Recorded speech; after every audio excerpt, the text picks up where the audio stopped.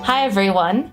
This week we're taking a closer look at the question, what are the after effects of cannabis legalization? Last week, the Healthy Kids Colorado survey showed that marijuana use amongst teens has declined since 2017. Additionally, a July 2019 study in the Journal of the American Medical Association showed that recreational cannabis laws were associated with an 8% decrease in the likelihood of teens trying cannabis.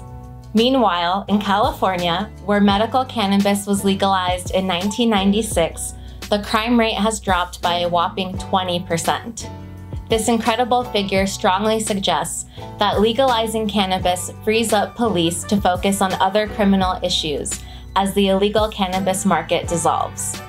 Since legalization, the cannabis industry has generated tax revenue that is being poured back into communities.